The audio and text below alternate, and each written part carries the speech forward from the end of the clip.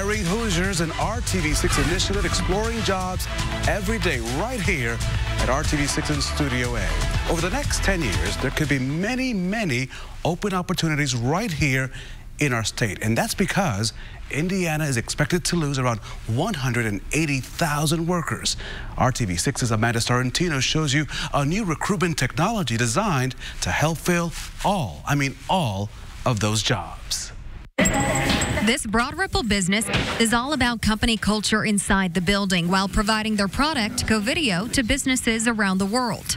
But Covideo's president, Jason Price, says finding the right people to work at his tech company is not always easy. There's a talent gap here. I mean, especially at the executive level. And so, we need to bring these smart people back. That is why Jason enlisted the help of TMAP to help grow his staff. So how many leads do you have today? Elizabeth Abram is Jason's new director of marketing. She's a Hoosier who left for an East Coast job in 2012. But now she's back and has TMAP to thank. I wanted to stay in technology. I wanted to work for a high-growth company. TMAP finds talent like Elizabeth by using data, science, and state-of-the-art marketing to select talent specific for Indiana companies.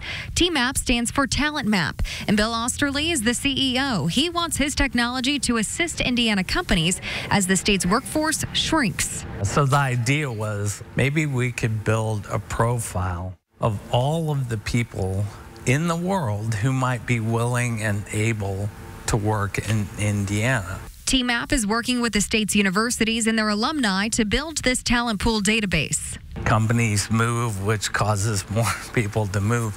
We have to be aware of our situation. So we're going to have to go outside the state, find the most talented people we can, and recruit them back. Right now, there are millions of names in the TMAP system, with thousands of people who have shown interest in coming back for the right opportunity. If you work hard and you show initiative, you can become anything you want.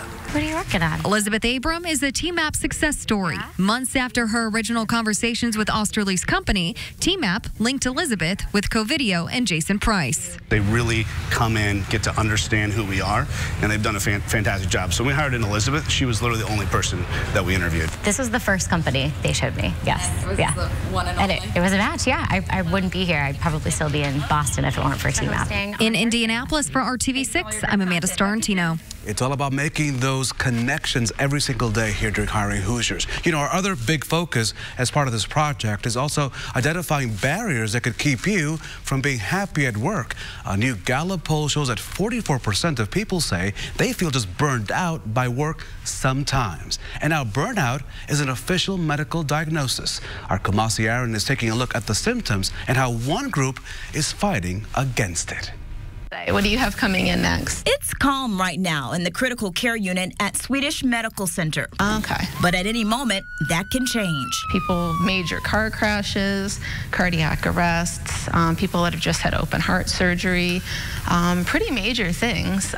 We bring people back to life. Emily Belfour says it's amazing, but also challenging. The families are very emotional, and so you kind of take on some of that stress as a secondary type trauma. That's why she decided to start a group for her team to debrief together after a traumatic event. They express feelings and emotions and learn coping strategies to deal with stress. The goal, to prevent burnout. There's kind of like a 4 or 5 year mark in nursing where people either can deal with the burnout, they learn coping mechanisms, or they find a different job. The World Health Organization now recognizes burnout as an occupational phenomenon. It's described as a syndrome resulting from chronic workplace stress that has not been successfully managed. The organization says there are 3 symptoms: feeling depleted or of energy or exhausted, feeling mentally distanced from or cynical about your job, and problems getting your job done successfully. And it's something that we don't want to just ignore. Dr. Monique Butler is Chief Medical Officer at Swedish and says burnout can take a toll on your health. It can cause a number of different additional symptoms, including chest pain, shortness of breath, and it could really manifest itself into physical symptoms. She says it's important to acknowledge your symptoms, talk with someone you trust, even a professional if needed. Emily says it's made all the difference here. And so it's kind of more of a team and more of a family than just you alone taking care of these challenging patients and dealing with this by yourself. I'm Kamasi Aaron reporting. Kamasi, thank you so much. And still ahead in the age age of Instagram, a chance to get your art into the public eye and how you can win big with your very own photography. That and a final check of your Storm Team 6 forecast on this beautiful Friday, next right here on RTV6. Only get yours at Zaxby's.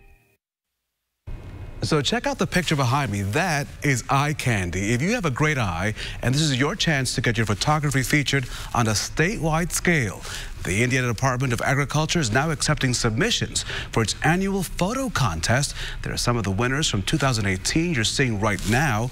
You'll need to submit 5 great photos to win. To enter yours, we put a link in this story on the RTV6 mobile app. Good luck.